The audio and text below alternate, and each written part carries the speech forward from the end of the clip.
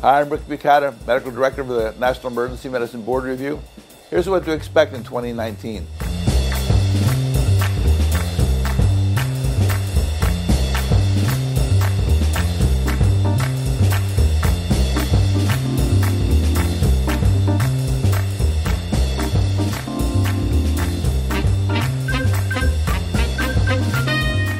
So please consider attending the National Emergency Medicine Board Review. We've been doing it a long time. We feel real confident in what we're doing. We have a fabulous faculty, great updated content. So entrust us with your studying for the exam. It's part of what you'll be doing. I know you'll be glad you took the course. Thanks for listening, and bye for now.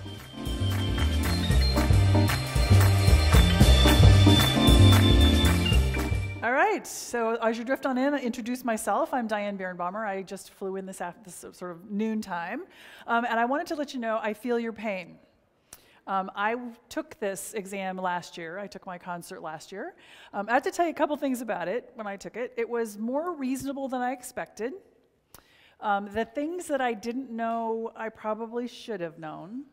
And there wasn't a lot that was kind of tried to fool you. It was pretty straightforward, especially for the concert. Those of you that are recertifying, it was really honestly the kind of things that you see mainly in your practice. There weren't a lot of sort of trip you up kind of things. For those of you taking the qualifying exam, I didn't retake that obviously, but it tends to be a little bit more in depth. But I have to tell you, it was a reasonable exam. So, and the other thing I want to tell you is that you guys are really smart. You have done this before, right? Those of you that are taking the recertifying exam, the concert, you passed this before.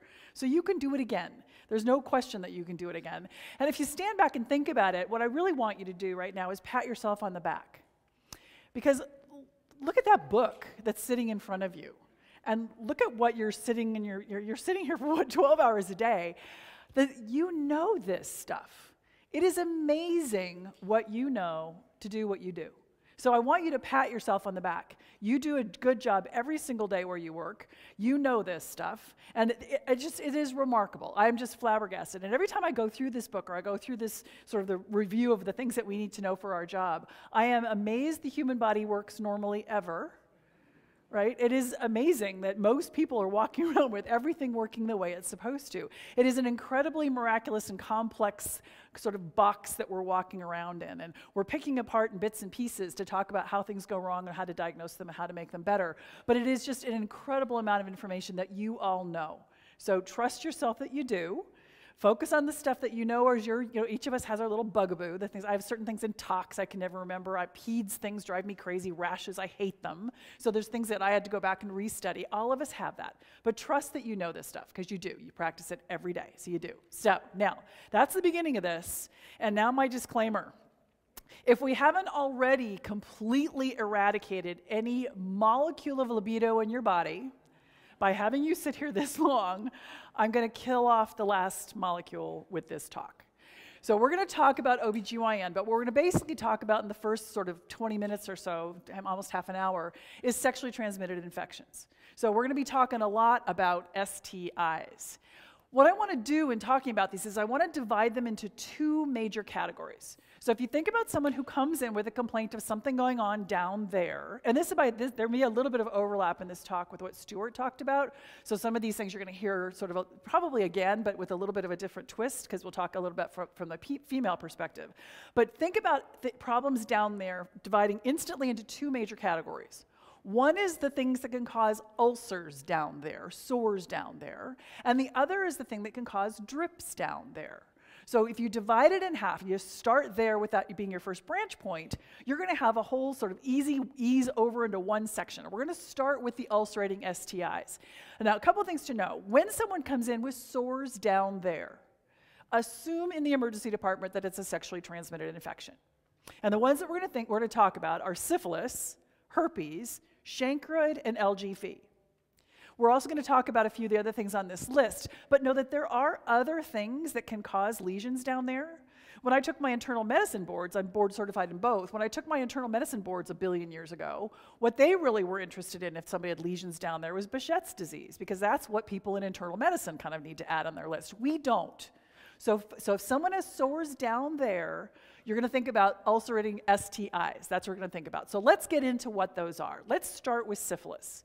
Now, syphilis is a fascinating disorder. Just as a little historical perspective, we had never, as a humankind, we had never seen syphilis until 1493. 1493, which is awfully near 1492. And those of you who remember what happened in 1492. In 1492, Columbus sailed the ocean blue. And the theory is that Columbus and his guys all came over to the Dominican Republic, which is where they landed. And when they got off the ship after 3 months at sea together, all guys, they were interested in a lot of sort of things that were happening on the island, including perhaps a little woohoo. And they took back with them syphilis. So syphilis hadn't hit the European continent until 1493, and it basically killed a third of the people that got it. Killed them. Clean, ugly, nasty, awful, oozing sores, just killed about a third of them.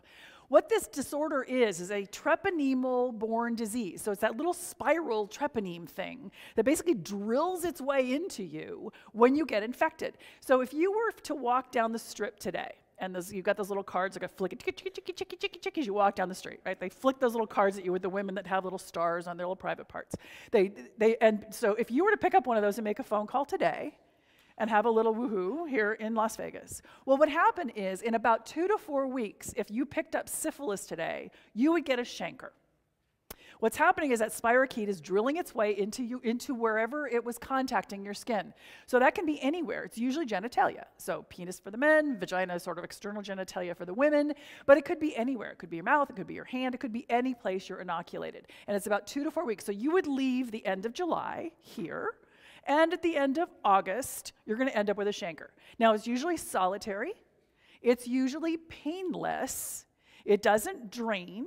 Okay, it's just a solitary chancre at the site of inoculation. If you were to do a dark field microscopy on that particular thing, you might show the spirochete, but nobody does dark fields anymore. That's almost an antique study these days.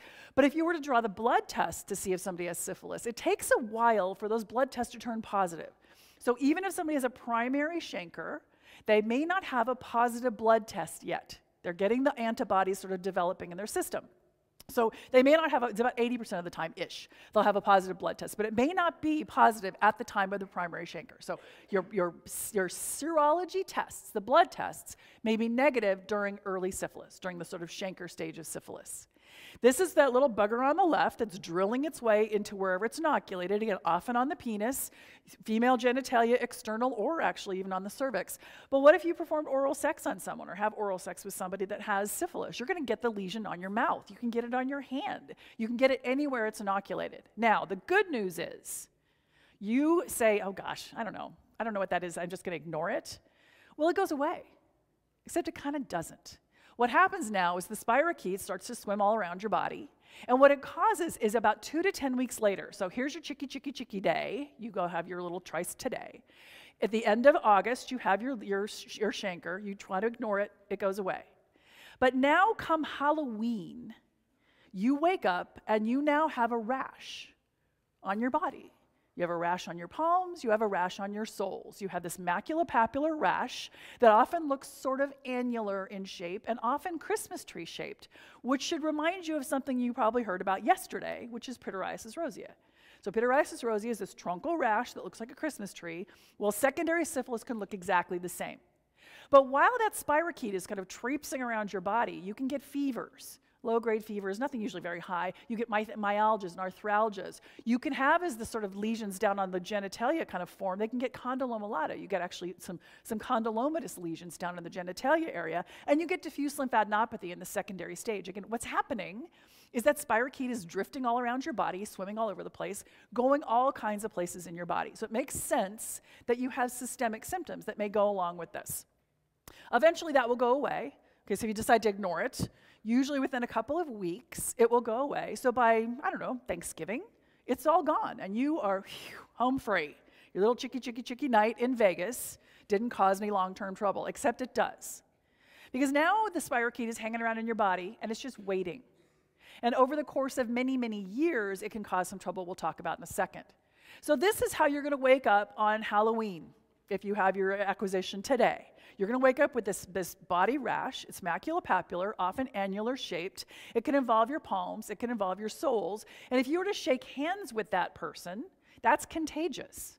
So you can actually pick up the syphilitic sort of infection, even from those lesions. That's contagious.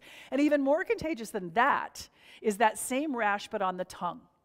So these are called mucus patches. And if you look really close at that picture, like really, really close, you can see the spirochetes jumping off, waiting to infect you.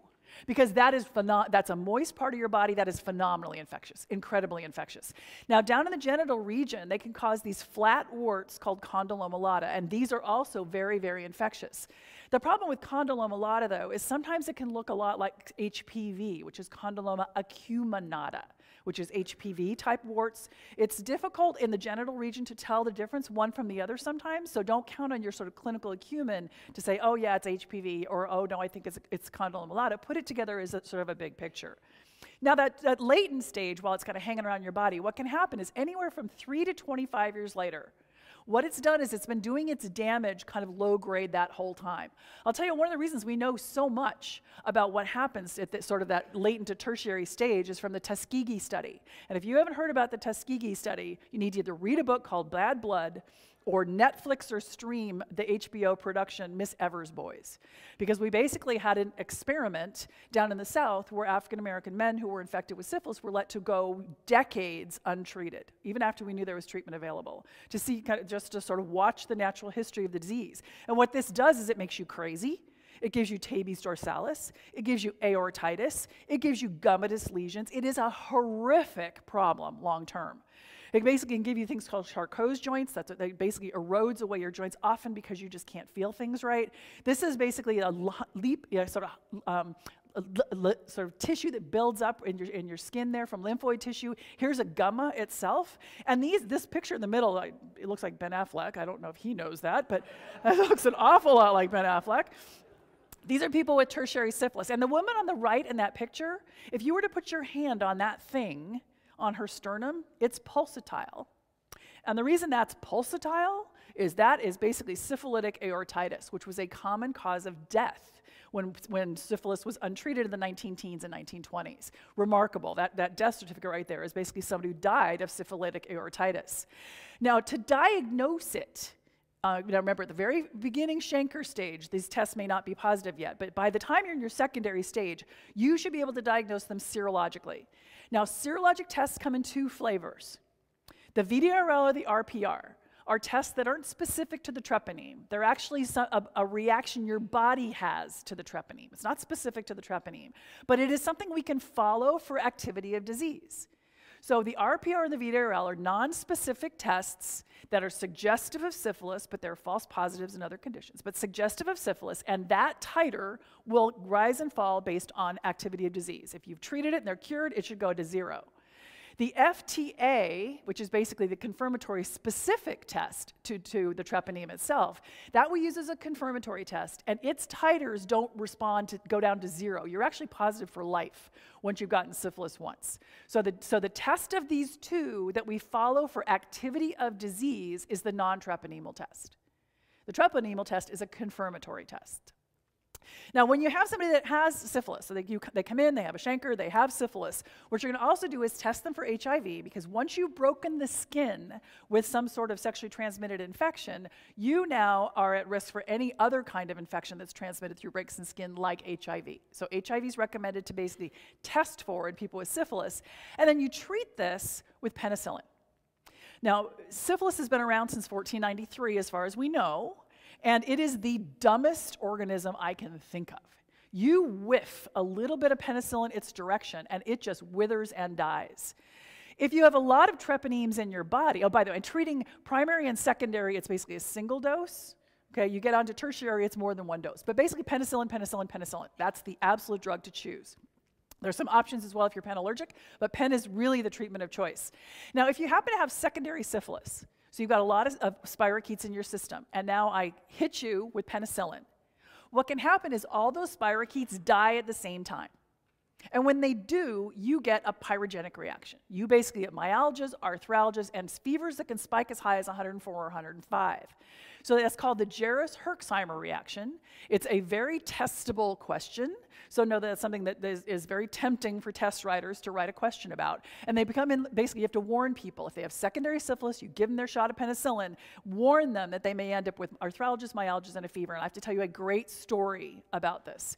When I was an internal medicine resident, our second year of internal medicine residency, we had to spend a month as the medicine consult service to the surgeons. The orthopedic surgeons, the neurosurgeons, all the surgeons would call us with things like, what do I do with a sugar of 126? What do I do with a blood pressure of 160 over 100? It drove you insane. By the end of that month, I was ready to shoot myself. But right near the end of the month, I got a call in the middle of the night.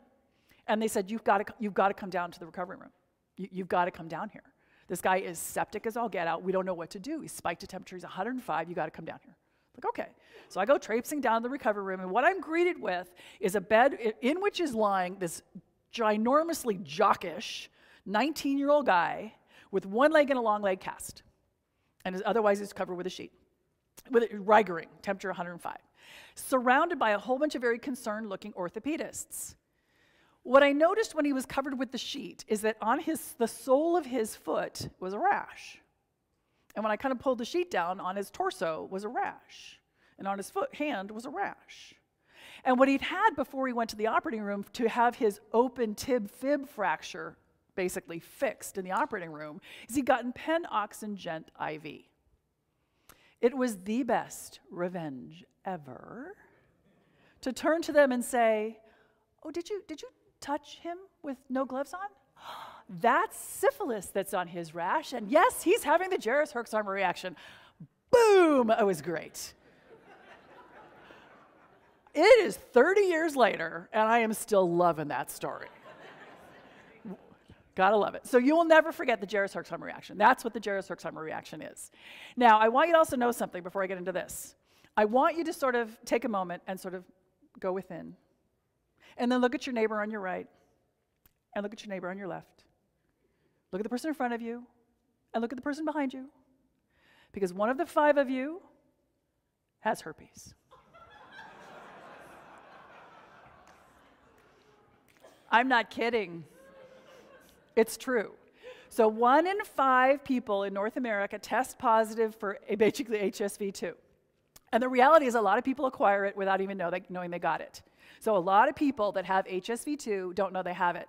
1 in 5 sexually active adults has it. Now, it is an incurable disease. So the prevalence is high, right? The incidence, which is the new infection, is actually pretty stable. It's not that super crazy. But once you have it, you have it.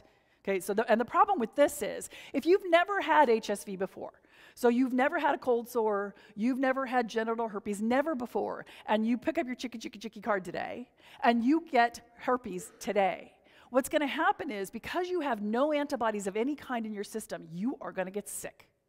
What you get basically is a systemic illness. You acquire the infection genitally, you get viremic with this, and so you'll get a low-grade fever and aches and pains, and you're acting very viral for about a week. So you're going to get home next week, and next weekend, what you're going to do is you're going to wake up after having been viral all day for the week, couple days before, and you're going to have sores down there. Now, if you're a guy, you may see blisters first. So you may notice a bunch of little blisters that then basically ulcerate pretty early. For women, because we don't get really blisters there, they basically denude pretty early, you get lots and lots of lesions down there. They're shallow, they're multiple, they're incredibly painful, miserably painful. You also may get some adenopathy, which is just sort of shoddy, rubbery nodes, not big, ginormous nodes. Those lesions down there are going to last another week to 10 days. So now you're 2 weeks from now, and you're not going to completely heal and get back to normal for about 3 weeks. So if you've never been exposed to herpes before and you pick it up that way, that's basically the course of the illness. It's pretty miserable. So here are the lesions that have actually ulcerated. The picture on the left is a bunch of them on the glands and the shaft. The picture on the right there is a woman who's got multiple lesions that get painful, shallow ulcerations. What happens with this is, and it does go away. The problem is that it doesn't get cured. So the virus basically now moves in and lives in your body. And where it lives in your body is your sacral plexus. It goes down and just hunkers down and lives there for life. What happens is most people will get recurrences. So now this is basically the virus is there, and now it has, for whatever reason, you go out in the sun, you're stressed out because you're studying for your board exam, you've had a fight with your loved one, something. You have menstrual cycles. For some women, it's every menstrual cycle. They'll basically have a recurrence that will occur. Now these are different. It's not systemically ill. It's already in you. It basically comes out, and they may have a little prodrome. It's a little bit burning, it's a little tingling, it might be a little itchy, and then they come up with just a couple of lesions that are shorter lasting, and they tend to go away more quickly. So, but recurrences are the rule. 90% of people who are symptomatic with the first acquisition of infection will end up with a symptomatic occurrence. And again, they often have a prodrome that goes with this. Shedding the virus, you can shed the virus, in fact, everyone sheds the virus when they are symptomatic. You can also shed the virus when you're asymptomatic. So people may have no idea they have herpes, may shed the virus, and you don't shed a ton, but you can shed a little bit, and now your sexual partner can pick it up. Which is one of the reasons that 1 in 5 of us has antibodies to HSV2. You diagnose this particular disorder usually clinically. So that's the scenario. Somebody's been sexually active, they have multiple shallow painful ulcers, they've had a little viremic phase. You basically diagnose it clinically. The CDC, though, recommends that you actually try to do some sort of testing to confirm it, particularly in women of childbearing age. It's a big problem if there's a woman who is pregnant, peri-delivery, who has an outbreak of genital herpes, because it's devastating for the child. So to diagnose this, if you need to do testing, if you're not going to just make a clinical diagnosis, you really want to say, is it really herpes or not? Basically, it's PCR testing that's recommended. We used to try to do cell cultures. It's not so great. Zinc smears, which are really antique, just don't work at all. So the best way for this is to do a viral PCR. Now, as if it weren't bad enough to have the lesions down in the genital area, in people that have that initial acquisition viremic thing, that 3-week illness, about 10% will go on and get a meningitis. So as the virus is traipsing around your body, it goes to your meninges and can cause a true meningitis. And that tends to be about day 10-ish. So the lesions are a little bit later. So as the lesions are starting to heal, you get this headache. It's classic meningitis. Headache, photophobia, neck stiffness. The CSF is positive, usually lymphocytes, not polys, lymphocytes for this. You can get urinary retention. So when that virus starts to hunker down in your sacral plexus, it basically gives you autonomic dysfunction. So especially women who have a whole lot of lesions down there, they may end up unable to pee without cathing. And that may last as long as 10 weeks. So that urinary retention is a problem. You can even get E. multiforme. There are a few other rarer things, but know that meningitis is 1 in 10. 1 in 10 when you get the infection initially. To treat herpes, you can use acyclovir, valacyclovir, famciclovir. The VIRs work. Okay, the VIRs absolutely work. They control the symptoms. They basically decrease the duration of the initial illness. That sort of 31-day or 21-day thing shrinks down. You can shorten the recurrences and actually even prevent them. So some people end up on suppressive therapy. Somebody who has, for women that have every menstrual cycle, they get an outbreak, those women often put on suppressive therapy so that they don't end up with recurrences. Another, for those of us that are a little gray around the temples, if any of you in this room has herpes, know that as time goes by, the recurrence rate decreases, the incidence of it, the number of times you recur. So the first year, almost everybody has at least one. As time goes by, it will get longer and longer and longer between recurrences. That tends to happen as you get older, as far as recurrences are concerned. Now, the reason that the CDC gets so crazy about trying to test and confirm the diagnosis in women of childbearing age is that if the baby acquires herpes, it's one of the torch infections. Now, you heard about the torch infections with derm. You're going to hear about it again in peds. Torch infections are devastating. Absolutely devastating. It is the H of torch, and basically if an infant acquires herpes, they have a 50% mortality, and they have a 90% morbidity in the ones who survive. So it is and it's completely preventable. If a woman has an outbreak near the time of delivery, doing a cesarean section it prevents the infection in the infant. So it's super, super important in women of childbearing age. So if at home, forget the boards, at home if you diagnose a young woman with herpes, please make sure she knows to tell her OBGYN in the future that she's had a diagnosis of herpes if she ever gets pregnant.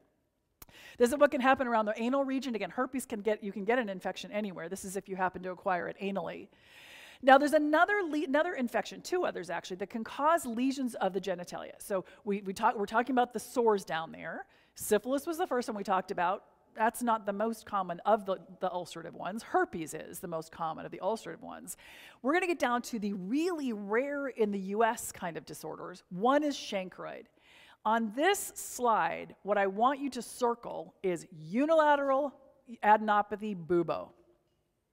If somebody comes in with multiple painful genital ulcers, and they have a big, nasty, gnarly, fluctuant lymph node, that is chancroid till proven otherwise. It is exceedingly rare in the United States. We've had 3 small outbreaks where I work in my duration, my 30 years where I worked. But if you travel overseas, you're going to see this in developing countries. So it is a bubo with painful genital ulcers. It is very treatable. You can treat it with ceftriaxone. You don't have to open the bubo. Okay, it usually will resolve on its own. And this is a gram-negative organism. It's a gram-negative bacillus. It's hard to culture. You'll never culture this. This is a presumptive diagnosis with that big, ginormous lymph node and multiple painful ulcers. So that's all you need to know about chancroid. These are some of the lesions that can occur. They tend to be multiple painful, not quite like this. This is the other one that can cause genital ulcers. But I have to tell you, LGV is a little different. Now, LGV is caused by chlamydia, and it is the same, it's a different serotype, but it's the same chlamydia that we think about when we think of chlamydia trachomatis. This is actually also rare in the United States, but where we see this in the US is mainly in men who have sex with men. There have been 2 outbreaks in the last 5 years or so, and one in New York, and I think the other's in Wisconsin, of men who have sex with men. And what they'll do, they do get an ulcer where they get the initial infection. The problem with that, though, is the ulcer is tiny. It doesn't really cause much symptoms in and of itself, and it tends to go away. But what they'll come in with instead is no ulcers, but they'll have a lymph node. They'll have basically on usually one side, sometimes both, but usually one side, they'll end up with kind of matted large nodes, usually above and below the inguinal ligament, and that's called the groove sign. They're not fluctuant, they're large, they tend to be a little bit tender, and the reason they're important is that they tend to heal with scarring. And if they scar, people get lymphedema, ginormous lymphedema. So the ulcers are not how they usually present. They present with basically this lymphadenopathy with a groove sign. They may have some systemic symptoms, but usually not, actually. Usually they just have the groove sign itself. This is a chlamydial diagnosis, so you can diagnose it like any other chlamydia. The thing to know that's different about treating this particular chlamydial infection is that this one is a 3-week course. So this is another thing to kind of circle as far as something on that slide that's particularly important. It's a 3-week course, not a single dose, which is what we do with your usual chlamydia that doesn't cause this, but this is a 3-week course to cure it. So this is the groove sign. Okay, this is basically adenopathy above and below the ligament. It is rarely huge. It's not that huge fluctuant node like chancroid is. This is basically just localized. It can get large-ish, but it tends to be above and below the ligament. And if you don't treat it right, they end up with basically all this sort of matting, and it can open and ooze, and just, it's a mess. It's a mess. So the key is to recognize this. Again, rare in the US. But men who have sex with men are the 2 pools, is the pool that tends to transmit this when they have outbreaks.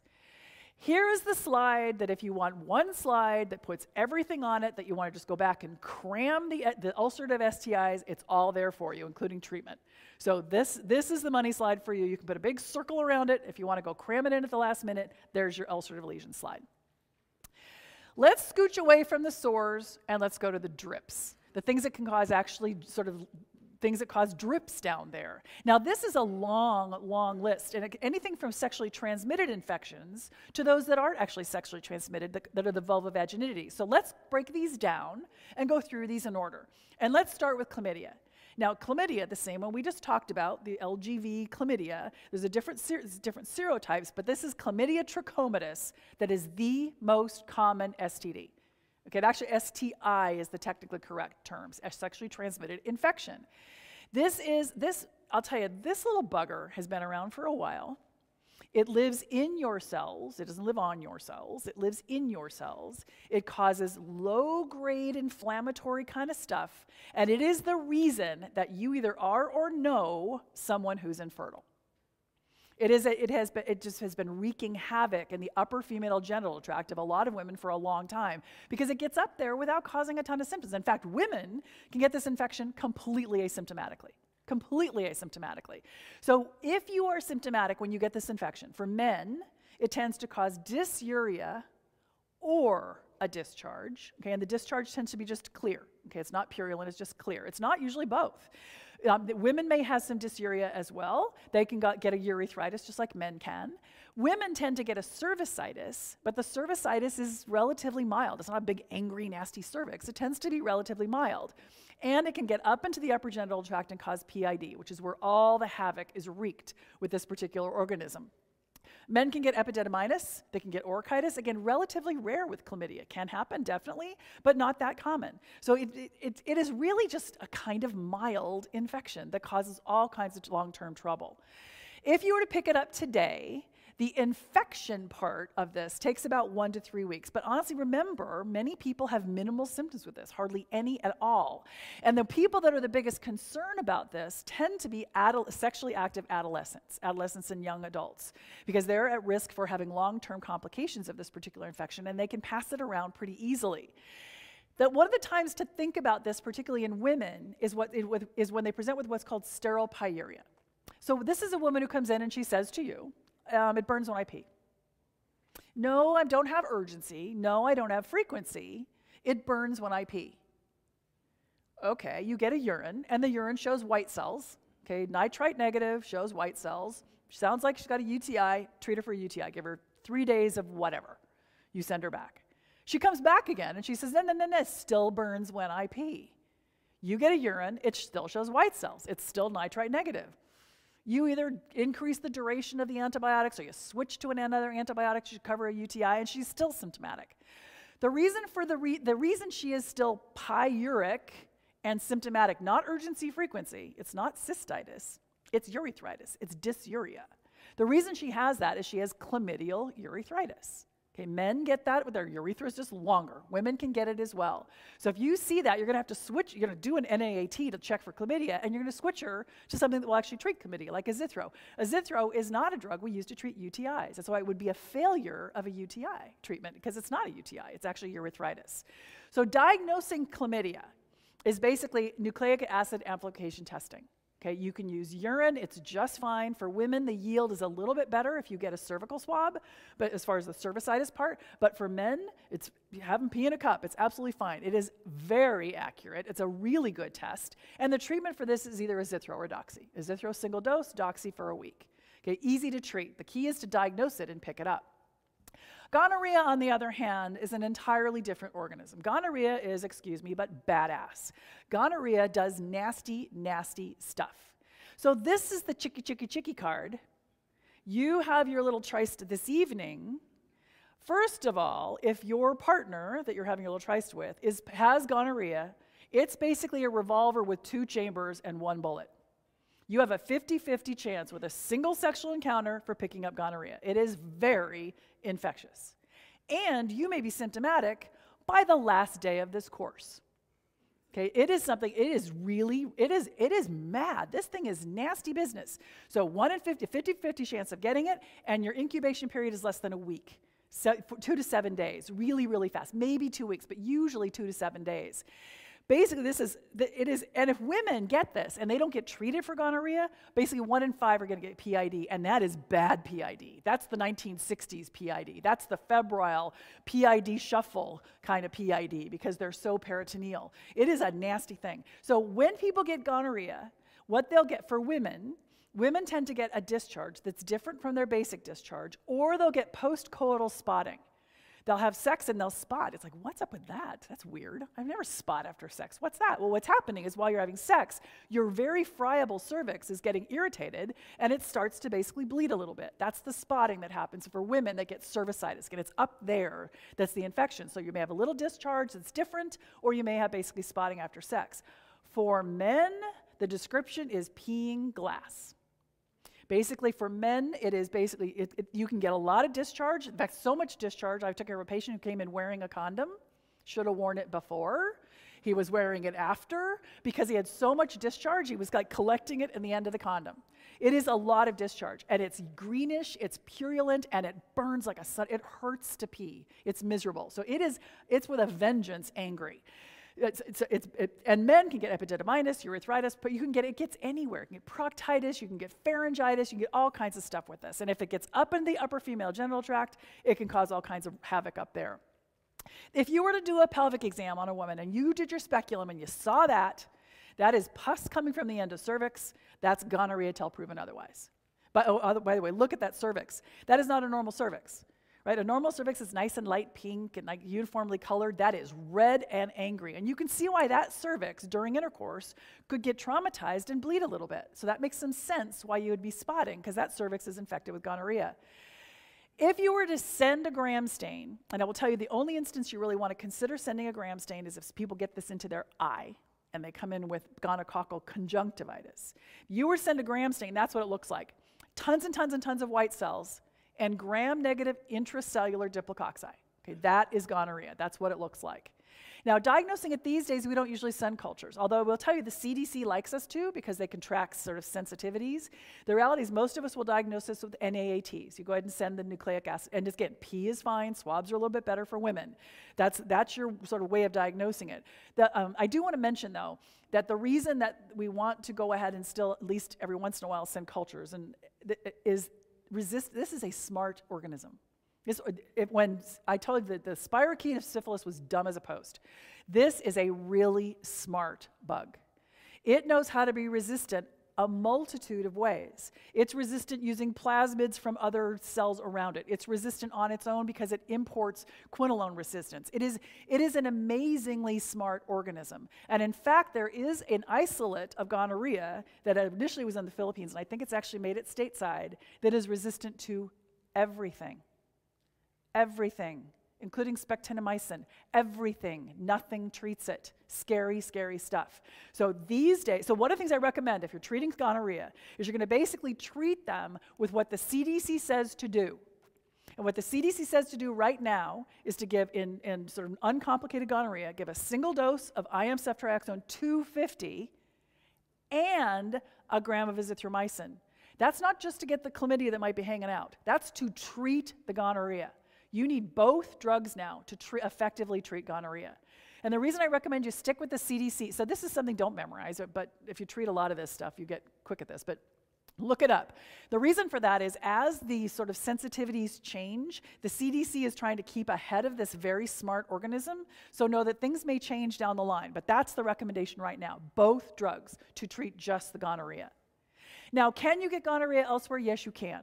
You can get it rectally. You can get it in your eyeball. This tends to be auto-inoculation. You'll hear about this in the ophtho lecture, but they come in with a really, really nasty-looking bacterial conjunctivitis. And if you miss it, if you say, oh, here's some antibiotic eye drops for your bacterial conjunctivitis, what's going to happen is they're going to get either a corneal ulcer, best scenario, or endophthalmitis and lose their eyeball, worst scenario.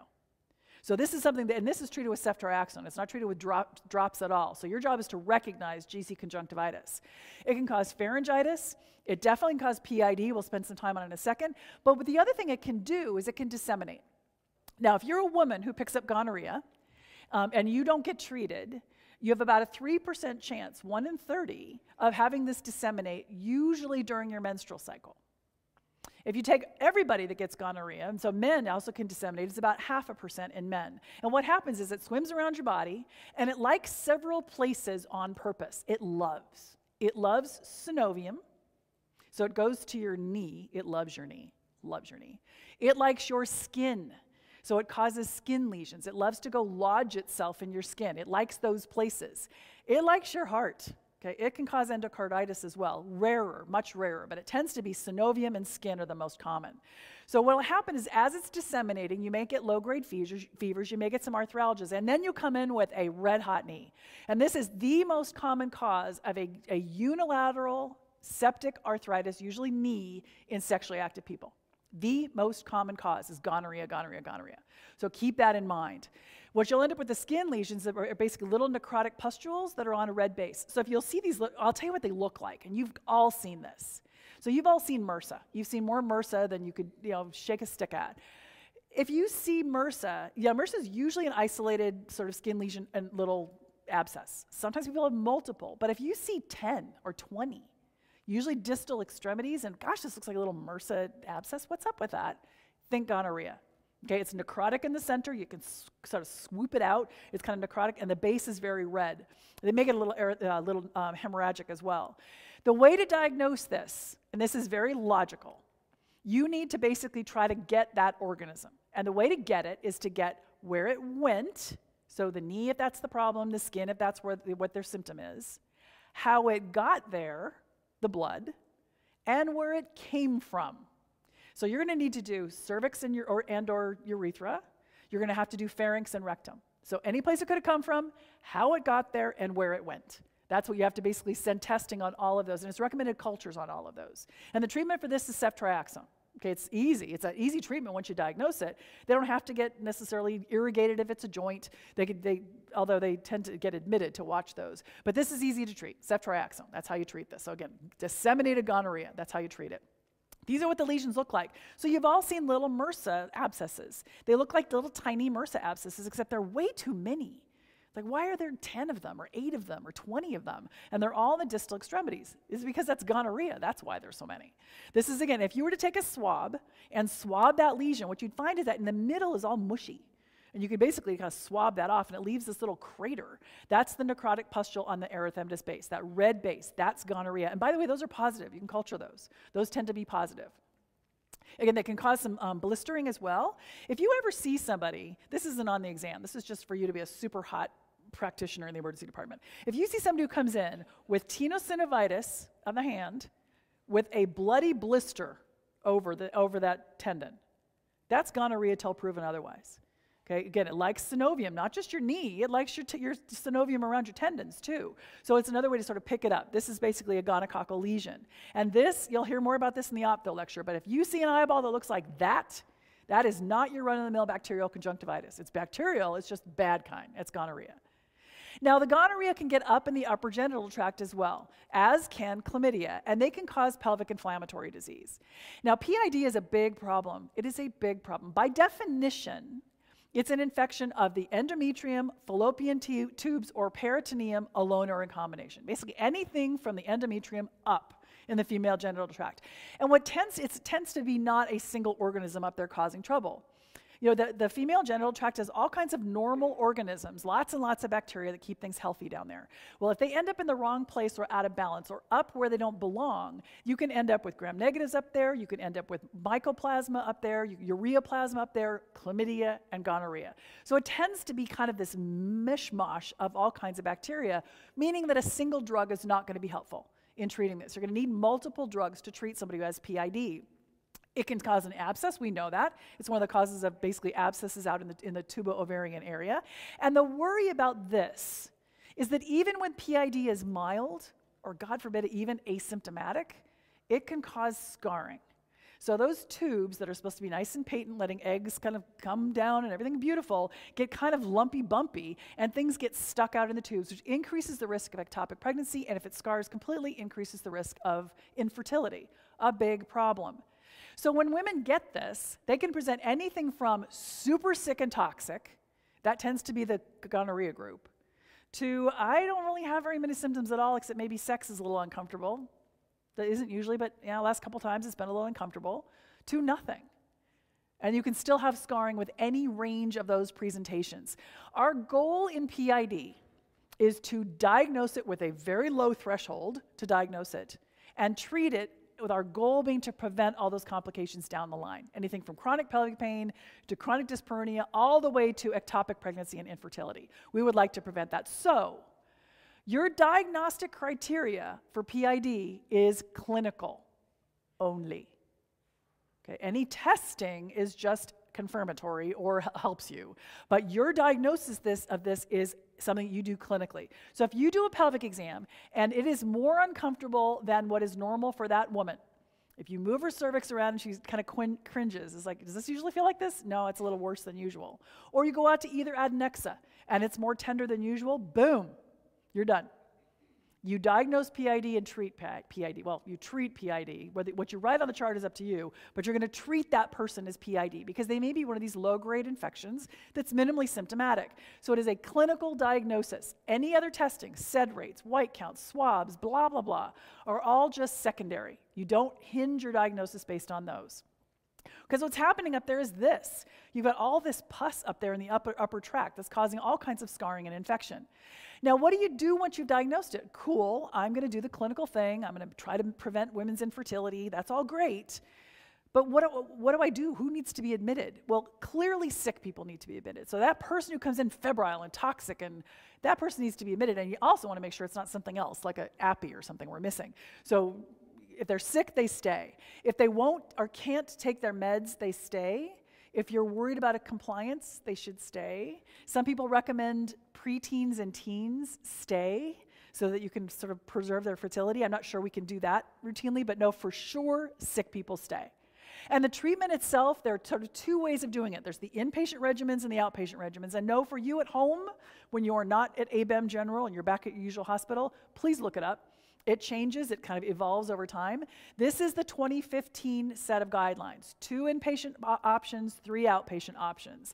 Know that this is evolving over time. And the one thing to notice, by the way, they're all 14-day treatments, so they're all 2-week deals. But one thing to notice is that at least on the outpatient, there's metronidazole on there as the plus minus. The reason metronidazole is added is that there are some women who have not just gram-negatives up there, anaerobes up there, but also sometimes BV may be an entree into getting the actual PID itself. So if you have somebody with white cells and or BV, when you're diagnosing PID, you're going to add the metronidazole. Or if they're sick, you're going to add the metronidazole. If they have an IUD, it comes out. If they have a partner, that partner should get treated. And the complications are what we're trying to prevent. So all this jazz on this list are what we're trying to prevent by having a low threshold to diagnose and treat PID. And this is all CDC recommendations across the board. Now, one of the things that can happen is those organisms, when they get kind of up into your sort of peritoneal area, they can track up your gutters, and they can go up and live around your liver. So chlamydia in particular, it can go up and kind of hang out around your liver, but the problem while it's hanging out around your liver is it irritates the liver capsule. And you get these basically violin string adhesions between the liver capsule and sometimes the diaphragm, sometimes the peritoneum, but it gets adhesed in there.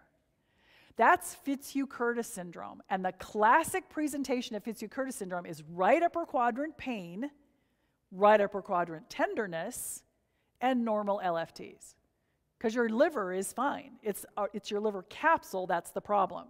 So that pus and stuff gets up there, causes this sort of problem along the surface of the liver, and the LFTs are usually normal. So the classic presentation for us, we are a cholecystitis and cholelithiasis center of excellence where I work. We can get certified in ultrasound for gallbladders in a single week at my institution. We see so many gallstones. It is unbelievable.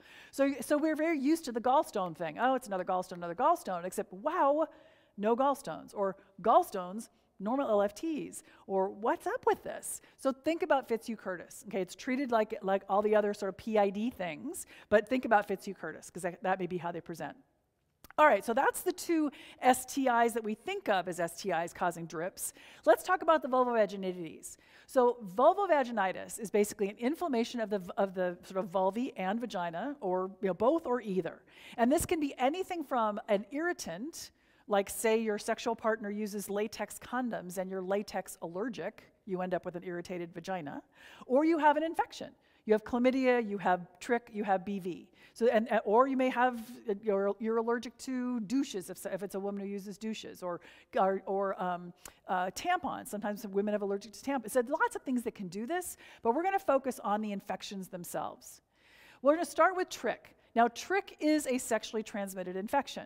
This is something that 2 partners can pass between one another. And we've gone through intracellular organisms like chlamydia and bacteria like gonorrhea and viruses like herpes. This is a protozoa. So we now have a whole nother category of things that you can pick up. This is a protozoal infection. And this tends to cause a malodorous, frothy discharge in women. It can be itchy, but not quite as itchy as chlamydia Candida tends to be. And the classic presentation of this, which of course if it's classic, it never happens in real life, but the classic presentation of this is the strawberry cervix. If you have a shift and you see a strawberry cervix, you look in there and basically it's a pus on the cervix with all the little glands inflamed, so it looks like that picture down there. I want you to finish your shift and go out and buy yourself a lottery ticket, because you just saw something that is not very common. So a strawberry cervix is considered not pathognomonic, but pretty close for trich. And trich, because it's an STI, you're at risk for all the other sort of sexually transmitted stuff, HIV, HSV, etc. Men tend to be asymptomatic. Women tend to have some symptoms. This is what the little bugger looks like. And if you've ever seen this live on a slide, these little things are fast. They go pew, pew, across the slide. They're kind of remarkable. They're super fast. They look itchy just on the slide. They look incredibly itchy. And what you're going to get when you send the wet mount to the lab is they're going to say trichomonal forms, or they'll say trick positive. That's what they'll say.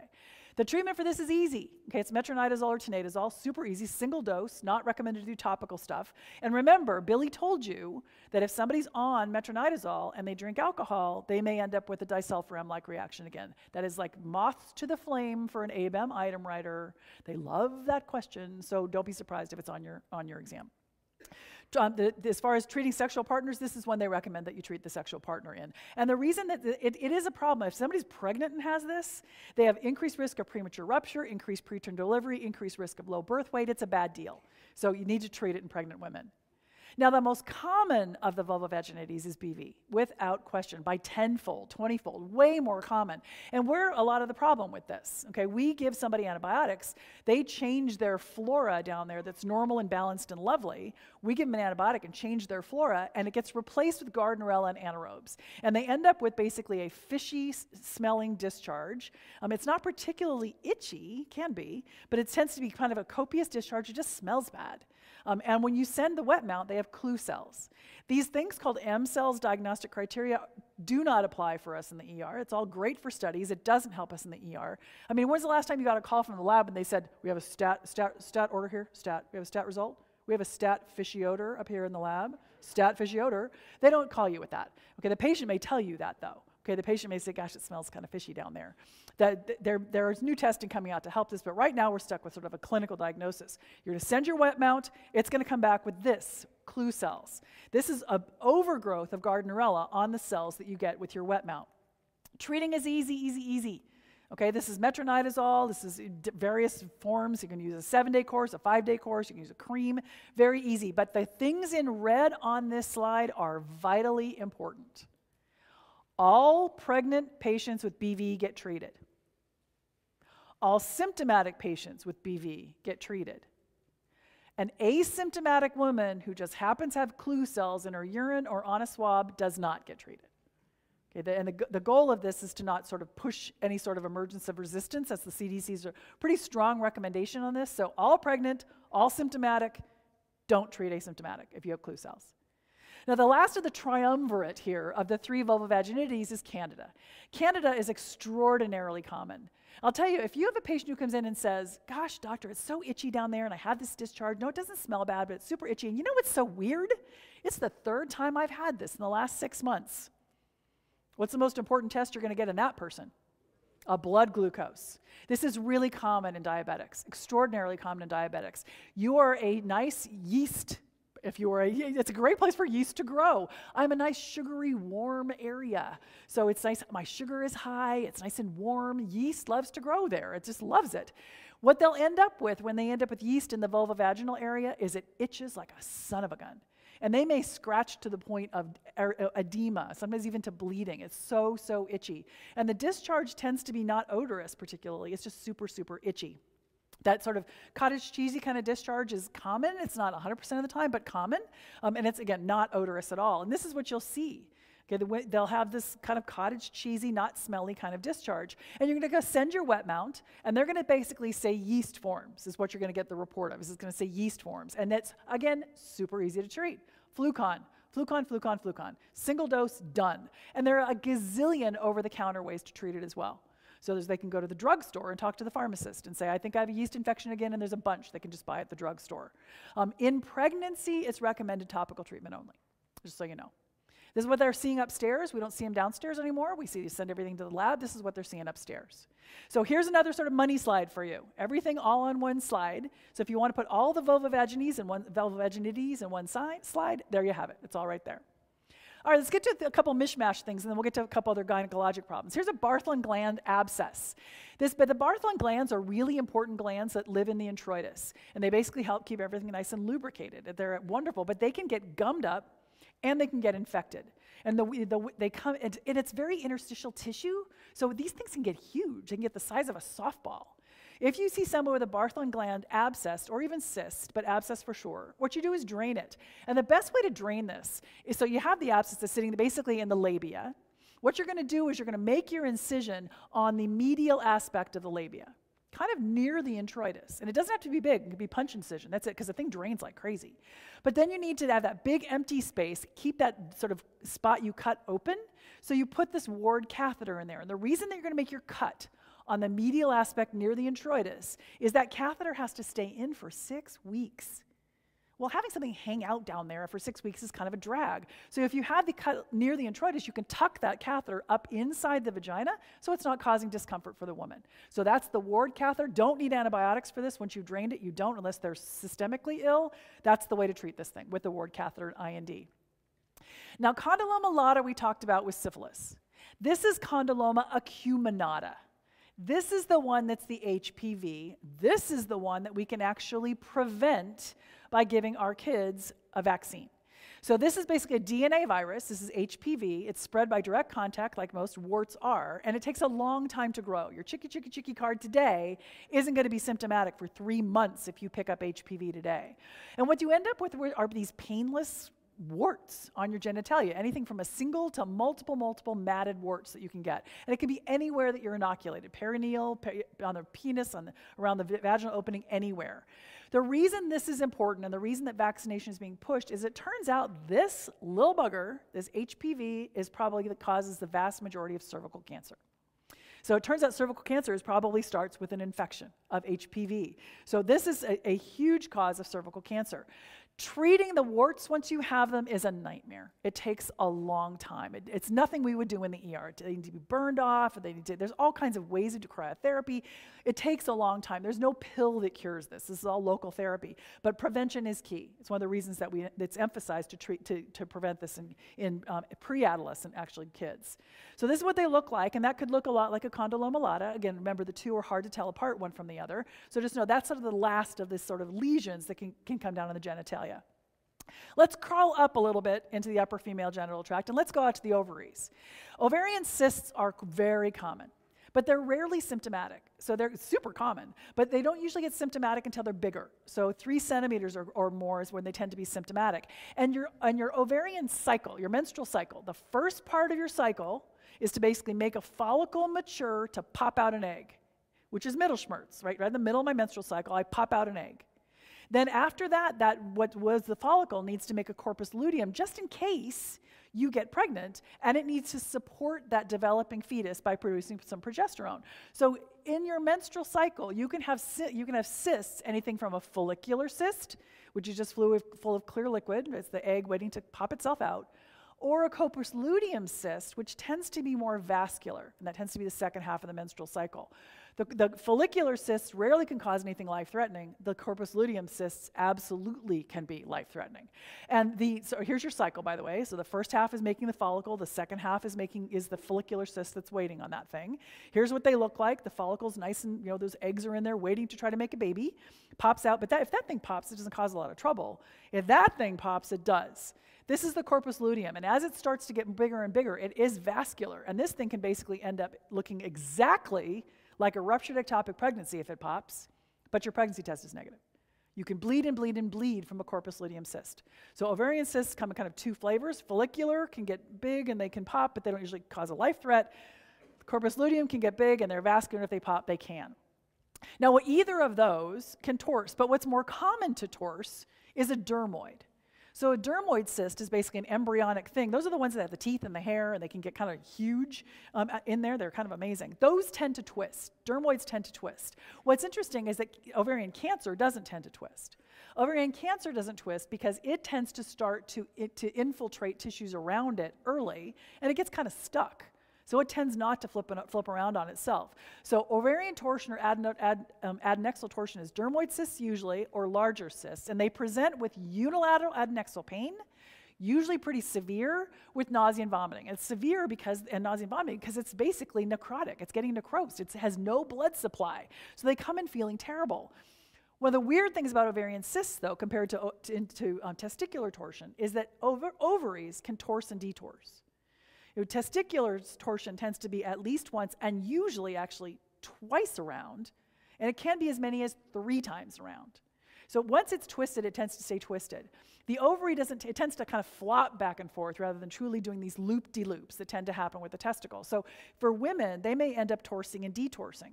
Our ultrasound is the diagnostic test of choice, but if they have it flipped back and they're actually perfusing, your ultrasound can be falsely negative for somebody that has torsed. So know that that's a potential problem. But ultrasound is the way to go flat out to diagnose this. Here's a torsion. It's flipped around on its base. So this is something that's causing a lot of pain, usually relatively acute in onset, nausea and vomiting. That's a necrosing organ. Now, endometriosis is a little different story. Endometriosis is where some of your endometrium has spit out and it's sitting somewhere it shouldn't be. So your endometrium is sitting outside your uterus, and it's sitting, attacking your, inside your tube. It's sitting out on your peritoneum. It's causing all kinds of trouble with lots and lots of pain. It can get anywhere, and I know that Stuart talked to you guys about when it can get in the pleura and cause catamenial pneumothorax. You can get them just about anywhere. For us, endometriosis is a diagnosis of exclusion. If somebody comes in with a lot of pelvic discomfort, a lot of pelvic pain, or they have new dyspareunia, or something where it's in the differential, we're going to worry about the other stuff first. The infections first, or the TOA first, or the ectopic pregnancies. We're worried about all that other stuff first. This is a diagnosis of exclusion. So this is not something we usually actually diagnose in the ER, but it is an entity that can present to us with people with pelvic pain. What we see much more often are leiomyomas, or fibroids. Fibroids are, they're these just balls of muscle tissue from the uterus itself. They can be in the wall, they can be sticking out from the wall, they can be sticking inside the cavity itself, they can have a neck on them and this pedicle on. They're just kind of amazing things in there. They're usually benign. Okay, sometimes they're leiomyosarcomas, but usually they're not. Usually they're just fibroids. They are the most common pelvic tumor by far, and they can get enormous. We've all seen it, right? We've all seen the woman who has a 9-month fibroid uterus. They can get enormous. Usually African-American women are more commonly get the big ones, but it can happen to anybody. And they present with pelvic pain and often abnormal bleeding. Okay, they often present with anemia because they just have lots of abnormal bleeding as a result. The diagnostic test of choice for this is ultrasound. Absolutely ultrasound. And these things can grow fast, especially early in pregnancy. So if somebody has a fibroid, and now they get pregnant and their hormones go crazy because they're pregnant, that fibroid can grow fast. And sometimes it grows so fast, it outgrows its blood supply, and it can get necrotic. That, again, is diagnosable by ultrasound. But know that if these things go super fast or twist on a sort of pedicle that's holding it on, they can actually necrose. So know that these can outgrow their blood supply. Treatment initially is just nonsteroidals for this for pain, eventually maybe hormone therapy, sometimes surgery. Now, if we want to drift away from this sort of benign tumors into the malignant ones, we're going to drift into uterine cancer. So uterine cancer is the most common type of gynecologic cancer. And your clinical clue for uterine cancer is postmenopausal bleeding. In a woman who's now menopause by definition is 1 year after the last menstrual period. So it's not the little weird spotting that happens as women get near menopause. This is actually my last bleeding I ever had was 2 years ago. And now I'm spotting again. That is uterine cancer till proven otherwise. The average age at diagnosis is 58. So it tends to be women in their late 50s, early 60s. And there's some risk factors for this, but just know your clinical clue is postmenopausal bleeding. Sometimes their uterus is bigger than it should be when you go to do your exam, but may not be. This is something you're going to refer right away to get them worked up because they're growing something in there that needs to actually get scraped out and diagnosed. Versus ovarian cancer, which is about the same age range, but this is a little bit more problematic because ovarian cancer is usually advanced at the time of diagnosis. The ovaries are sitting down there in the pelvis, and they have lots of room to grow and do bad stuff before the symptoms start. And the symptoms that women tend, the most common symptom that women who have ovarian cancer present with is bloating. That is a really non-specific symptom. And lots of people have bloating, whatever. I just feel kind of bloated. It's a big problem. And I'll tell you, your clinical clue here is ascites in a woman who has no other reason to have ascites. She's not an alcoholic. She doesn't have any known liver disease, and she has ascites. That's ovarian cancer till proven otherwise. So ascites in women, if they don't have any other reason to have ascites, that's ovarian cancer till proven otherwise. And if they have ascites, it's a terrible thing. They're way down the line as far as diagnosis. So this is the other of the two big sort of cancers that we tend to see in the ER. This is ascites with no known reason versus postmenopausal bleeding, which is the uterine cancer. Now, cervical cancer we see as well, and I'll tell you, we hardly ever see this anymore. Between all the pap smears that have been done in this world of women getting their routine checkups, with the HPV vaccine that's coming down the pike that a lot of this sort of young people have been vaccinated for, this is decreasing in its sort of likelihood. Although I will tell you, I still see people dying of cervical cancer because I see a lot of immigrants in my patient population. And they have never had a pap smear in their lives, and they come in to see me when they're having weird bleeding and they have kidney problems because this cancer has basically obstructed their ureters. And so this still definitely can occur. It is preventable and it is HPV related. That's why the vaccine is important. If you see it, you do an exam and you see the cervix looks really gnarly, that's something you're going to refer right away to get a biopsy so they can get that thing treated. Now let's get to vaginal bleeding. Let's get away from the sort of tumors and the sad stuff. Let's get to vaginal bleeding. And you know when somebody comes into the emergency department and their chief complaint is vaginal bleeding, your initial split is pregnant, non-pregnant. Okay, pregnant, you're going to do one thing, non-pregnant, you're going to do another. So that non-pregnant vaginal bleeder, there's lots of causes. First, make sure it's from the vagina itself. It's not something that's urinary or rectal. And it can be related to the menstrual cycle itself, related to ovulation, menometrorrhagia, or anovulatory. They just bleed like crazy. Okay, their hormones are totally out of whack. Our job, honestly, in these cases is if they're super sick, we treat them super sick. If they're not, and they're usually not, right? They're usually, I'm a little tired because my hemoglobin is 7. Okay, it should be 12, it is 7, I'm tired. Okay, those people can often don't even get transfused at that point. They get referred and then get a workup as an outpatient. Rarely do we ever have to do anything in the ER for non-pregnant vaginal bleeding. Right? Transfusions are the only thing that we really do. And as far as hormone manipulation, we don't tend to do it in the ER. And I'll tell you, the older the woman, the less likely you should. Over the age of 35, it's really recommended not to give them hormones until they see an OBGYN and get some testing done. Let's go to babies. I'm going to be a grandma soon. I'm very excited. It's the first one in my family. So let's talk about obstetrics. Normal pregnancy. Okay, so basically, egg meets sperm. They shake hands, they join. It implants in the uterus, and your pregnancy test is positive like that. Our pregnancy tests are incredibly, incredibly sensitive. Urine pregnancy tests are positive within a week of implantation, often sooner. A couple other landmarks as far as pregnancy. Your HCG should double every 48 hours-ish. So that's nice. So if my HCG is 1,000 on Monday, it should be 2,000 on Wednesday, it should be 4,000 on Friday, it should be 8,000 on Sunday. That's a normal progression of a beta, so that's really nice to know. And women who are pregnant may have breast tenderness, they have nausea, vomiting sometimes, and the other landmark to know is that when they are at 20 weeks, that fundus is at their belly button. Okay, that's actually really helpful for you. If you have somebody who comes in seizing or altered and they have a uterus up to there, that's a potentially viable baby, so that's kind of important to know. Now, if a pregnancy goes wrong early, it can be an abortion. And it's anything from a threatened abortion, which is bleeding and or pain, with an os that's closed at less than 20 weeks. If everything's closed and everything's still kind of hanging out in there, that's a threatened abortion. They get vaginal rest, and they basically normal activity. So nothing goes in there, but they can walk and talk, and whatever's going to happen is going to happen. Nothing really can change that. An inevitable abortion is when they're bleeding and or pain, and their os is open. Okay, everything's still up there, but it's not going to stay there. Okay, the os is open. They're less than 20 weeks. Those people, either they let them go till it passes on their own, or they'll do a DNC. Incomplete is bleeding with something still in there, either tissue with the os, or products of conception still up inside, and that's something often DNC'd because it just isn't solving itself. Do know that if you ever learn the terms blighted ovum or intrauterine fetal demise, those now fall under the category of incomplete abortion. So the OBGYN Society has kind of put it into that category as far as how they approach it. Our biggest worry is ectopic pregnancy.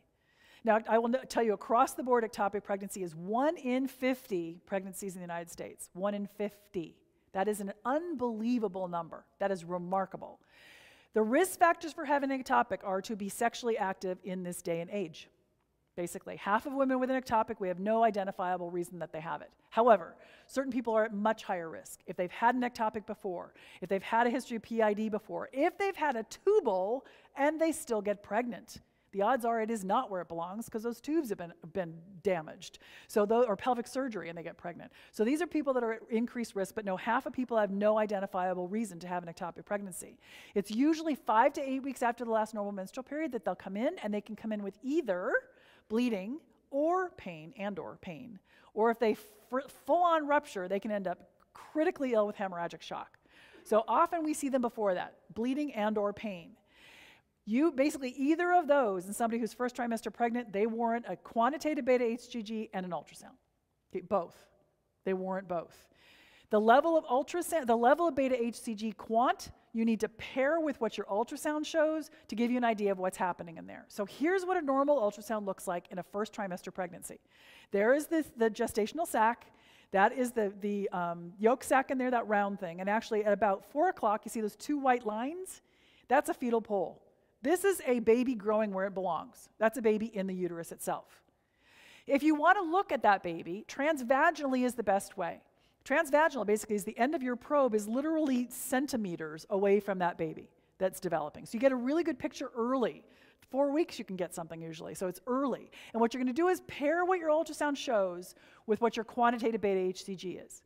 So if my quantitative beta-HCG is over 1,500, which is the magic number, 1,500, magic number, I should see something in the uterus on a transvaginal ultrasound. Even if it's just a little blip of an early gestational sac, I should see something.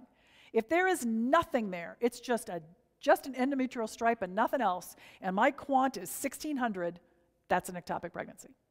I may not see it right now, but it's growing where it shouldn't be. That's an ectopic pregnancy. That's actually diagnostic, 97% accurate. So no, the combination of your quantitative and your ultrasound result will give you an idea of sort of where to go as far as your ectopic pregnancy risk. Sometimes you're going to get an ultrasound that's going to show you that bottom right picture, which is 1 in, 1 out. That tends to be, the heterotopic pregnancy tends to be women who've had some sort of fertility testing. So usually it's actually ovarian stimulation, but any sort of fertility assistance tends to be the group that gets 1 in, 1 out. Okay, it's about 1 in 400 or so pregnancies that's an assisted pregnancy. Diagnosing this, if you have somebody who has vaginal bleeding and or pain, they're in their first trimester, you get an ultrasound and it shows an IUP. That is an IUP, unless they have some sort of manipulation because they're infertility stuff. That is an IUP, things are probably good to go. Things are fine. If you have an empty uterus and a quantitative beta-HCG over 1,500, that's an ectopic.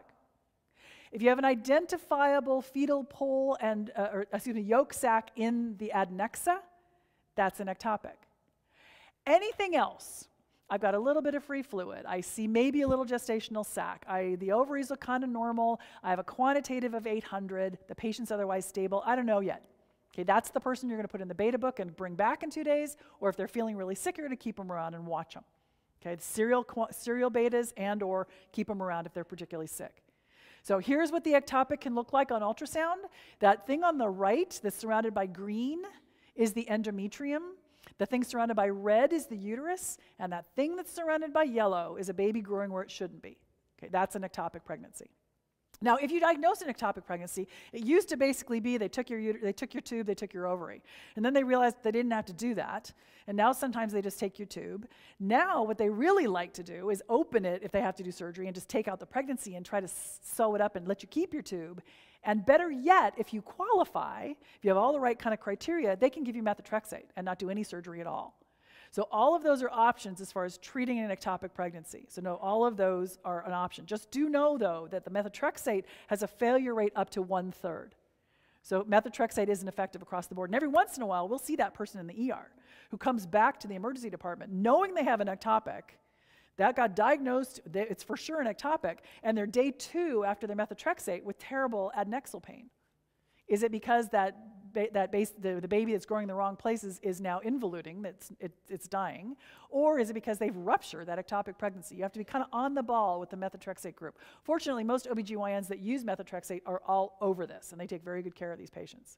Now, RhoGAM. RhoGAM's gotten a little bit of controversy in sort of the podcast world lately, but no, for ABEM general, you are going to give RhoGAM to Rh-negative mothers who have any kind of trauma that might have basically caused some sort of crossing of the baby's blood into mom's, or any type of sort of threatened miscarriage or ectopic pregnancy. If they're less than 12 weeks as far as their IUP duration, it's going to be 50. If they're more than 12 weeks, it's going to be 300.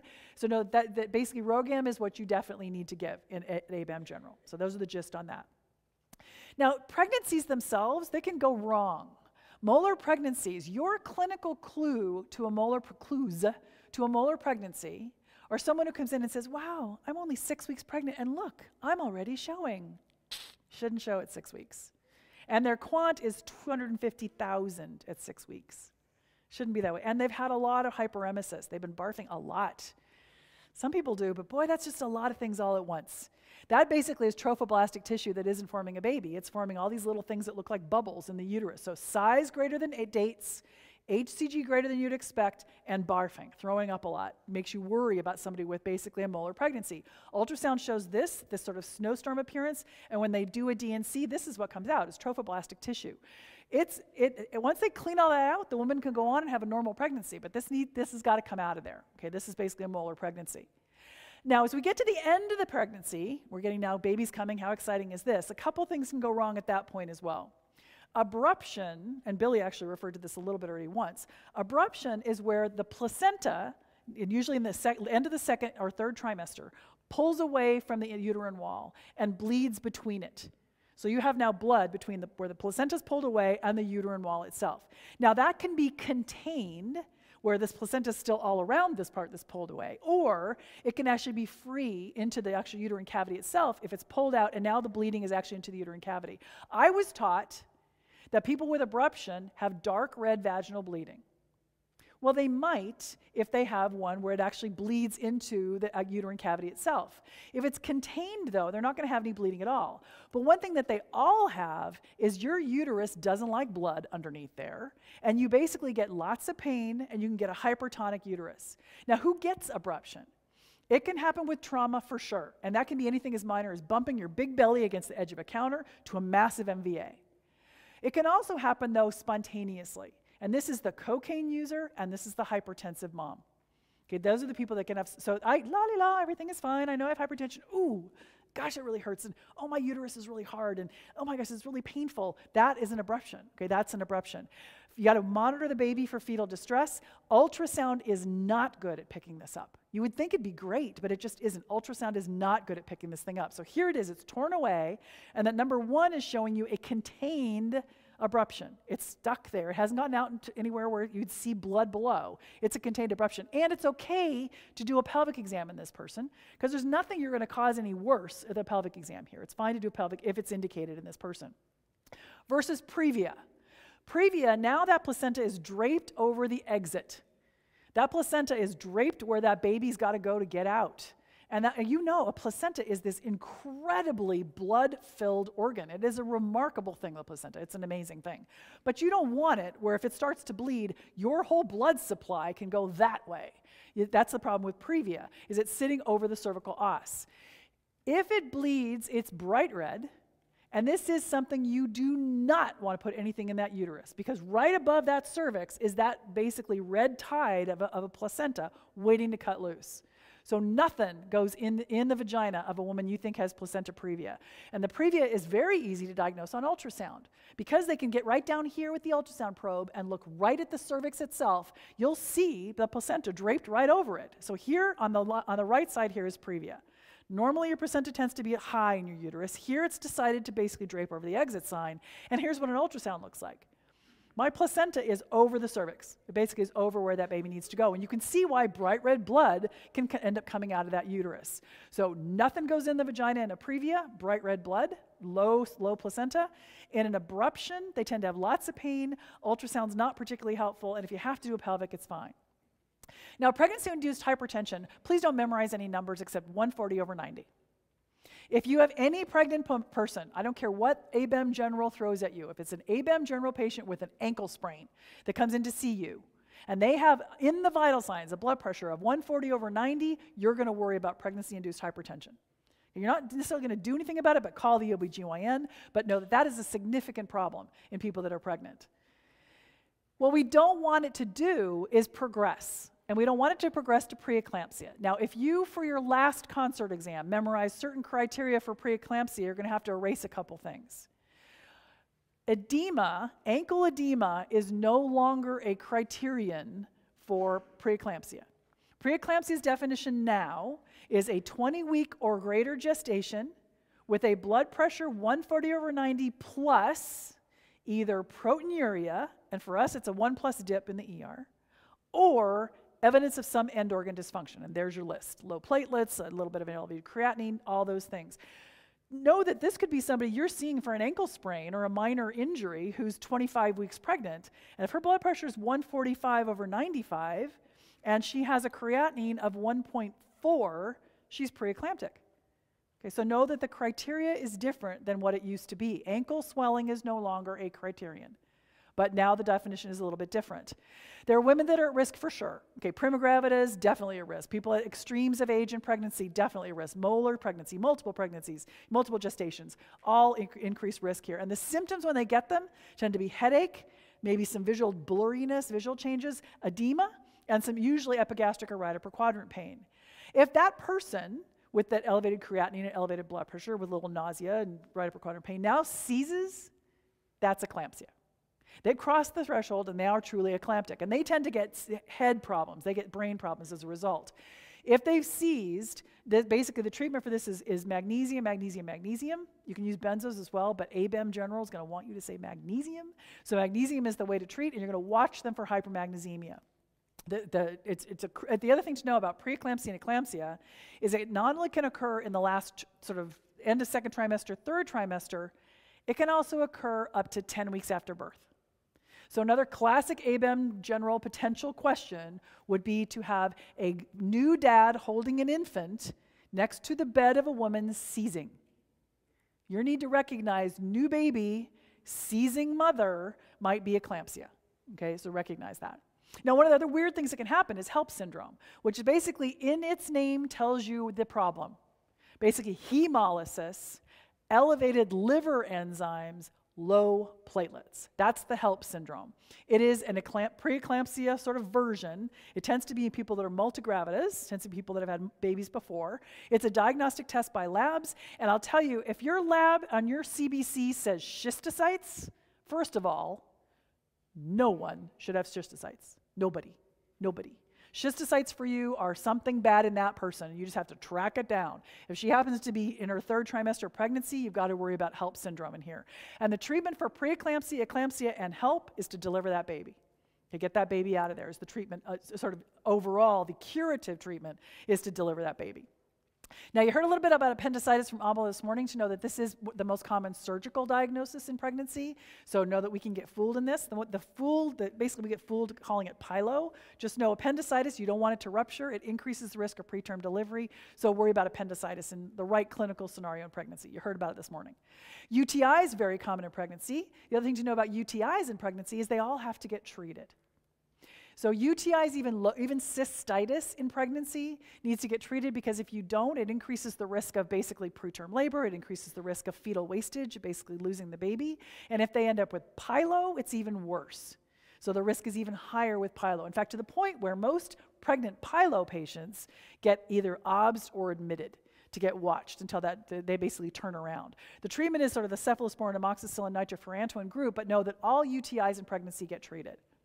Now, drugs in pregnancy are something that we sort of think about a lot. Is it safe or not to use certain things in pregnancy? Right now, acetaminophen's getting a lot of bad press out in the real world. The reality is there is a list of medicines that you can use safely in pregnancy. This is not a comprehensive list, but for the things that you might need in the ER, these are the things you can use. Across the board, most antibiotics are okay. There are a few that aren't, we'll talk about in a sec, particularly the fluoroquinolones. Antiemetic list here, here's some vaccines, not live vaccines, but basically the non-live vaccines. Asthma, you treat the same in pregnancy as you do if they're not pregnant. Hypertension, virtually everything is okay except ACE inhibitors, ACEs and ARBs. Anticoagulants, only heparin, not Coumadin. Okay, and forget the new drugs. We don't know yet anything about those. Antivirals are fine.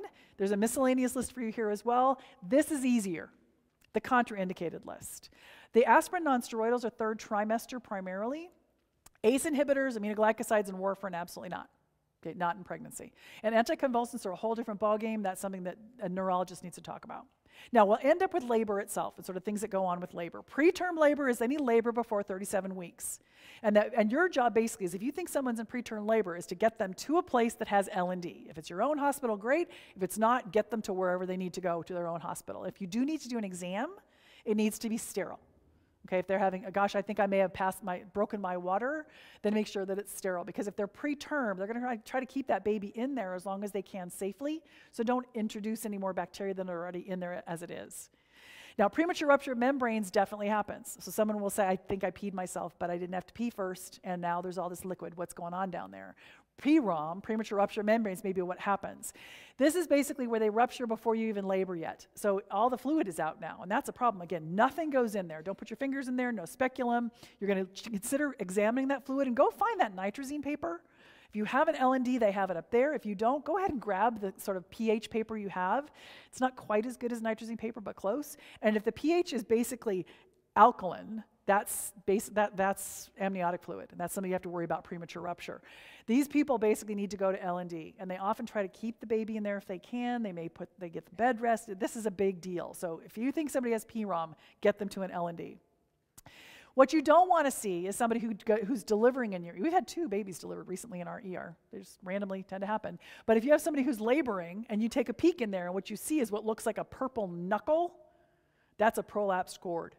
And that's bad news, because that baby's head is going to basically suffocate itself by cutting off its own blood supply. If you have somebody with a prolapsed cord, you're going to put her knee chest, butt in the air, chest down, knee chest. You're going to basically push that baby's head back up inside, feeling for a pulse in that cord, and you're going to get that woman to the L&D as soon as you possibly can. Now, one of the awful things to hear is code blue L&D. Code blue L&D. It's like one of your worst nightmares ever. One of the things that can be causing code blue L&D is an amniotic fluid embolism. This tends to happen soon after delivery, sometimes C-section, sometimes spontaneous delivery. Second and third trimesters can even be somebody who's delivering early. And what happens is you get a big bolus of amniotic fluid into the mother's blood supply. And I will tell you, it's already bad enough because it's an embolism. And it's just like a PE as far as what it does when it travels wherever it goes, which tends to be your lungs. As it gets there, it causes hypotension, hypoxia, tachypnea, tachycardia, that whole thing. But amniotic fluid is full of baby's cells, baby's poop cells, baby's skin cells, and that's all tissue thromboplastin. And what happens is your body, the woman's body, she goes into raging DIC. So it is a highly mortal peri-delivery catastrophe in somebody who's delivered. So amniotic fluid embolism, shock, dyspnea, hypoxia, ARDS, and DIC. Huge mortality, 50% at an hour. Terrible, terrible stuff. Now, if you have delivered a baby in the ER and everything is good, and you've handed off the baby, and you turn around and the mother is hemorrhaging, a couple of things have happened. One is she may have uterine atony, where her uterus is basically like, God, I've been so big for 9 months, let me rest for just a minute. Just let me rest for a second. You can't let it rest for a second. This is the reason a midwife will take this part of her hand and will just rub on the uterus of somebody who's just had a baby, because you want that uterus to clamp down and it will basically stop the bleeding. If it doesn't, you're going to need to give Pitocin and you're going to need to basically rub the heck out of that thing. And if they've ruptured their uterus, now all bets are off. They can bleed to death. And this is basically the VBAC, the people who've had a C-section and now they have a vaginal delivery. It's rare, but it can occur. If somebody has retained products, they have a risk of infection. So if somebody comes in after they've delivered a couple days ago, especially if it's not been in a hospital kind of situation and they look sick and they have infection and they're bleeding, we're worried about retained products. Those people, again, go to the operating room. You can have lacerations that bleed. One of the worst cases I ever took care of is a woman who basically split her cervix during delivery, but had a uterine artery bleed. And your uterine artery at term is the size of your thumb. It's huge. It's huge, you have one on each side. And she went on to, I've never seen anybody bleed like that. We took every possible ABD pads and put them up in there. We put a Foley in there and pulled it down and blew it up. And we tried everything to get her to stop bleeding. It was terrifying, absolutely terrifying. That can happen with lacerations of the lower genital tract. Coagulopathy can bleed, and God forbid it's uterine inversion, which is a misnomer. Uterine inversion is where you have placenta accreta. Your placenta doesn't want to come out of there, and somebody pulls on it. And what it does is basically everts the uterus, and it comes out here with the placenta still intact. That's called inversion. I think it's kind of a misnomer. But never pull on an umbilical cord if the placenta's not coming out on its own. Something's not right in there. Trauma and pregnancy, you're going to hear in detail from Billy. Just know the magic, and he'll get into detail, but know the magic here is a term pregnant woman who comes in as a trauma, strapped to a backboard like a turkey, has baby, uterus, and placenta lying on her IVC. What you're going to want to do is take her and turn her onto her left side, or have somebody push that whole big belly off her IVC, and you may take a hypotensive, looking like she's crashing trauma patient, and make her look totally normal. So know that that's a big problem in pregnancy, and Billy will give you some more details later. Perimortem C-section, basically just know if a mother dies right around the time that the baby is viable, if you are to do a perimortem C-section, you have the increased likelihood of saving the mom, especially in trauma, increased likelihood of saving the baby, but you have a 4-minute window, period. 4-minute window. Rare to ever do. So make sure the baby's viable above the umbilicus. Make sure if the mom's getting CPR, it's really good. Depends why the mom died. You know, if it's a trauma thing, a head injury, you might want to get that baby out and see if you can save the baby. Terrible stuff. This is basically a vertical incision. No fan and steel bikini stuff here. This is a big deal. Last slide. Endometritis. This is somebody who gets an infection in the actual uterine cavity. We talked about PID at the beginning. That's endometritis from a sexually acquired, usually, infection. This is somebody who's delivered a baby, and now they've had goop in there, and they get an infection. They come in sick. I'll tell you, this is the person who had premature rupture, who had a long labor. They come in sick. They have a foul-smelling discharge, usually. They are peritoneal, and they end up very febrile. They're toxic. They look terrible. IV antibiotics, get them upstairs. And then the last thing that can happen is mastitis. Very, very common in breastfeeding women. Extraordinarily common. Treated with cephalosporins. Okay, they'll present with a red, hot breast, sometimes even just a quadrant of the breast. The key here is continue to breastfeed or pump or whatever. Continue that milk flow. That's fine. It's a staph infection. You treat it with cephalosporins. Never cut it. Okay, do not cut it. Okay, don't IND it yourself. If that needs to be done, it can be done by a surgeon. Rarely, if ever needed, it's usually antibiotics. So that's what it looks like. Very red, hot, tender breast. Easily to treat. Again, they continue breastfeeding and give them antibiotics. We have covered the stem to stern female genital tract. Thank you very much.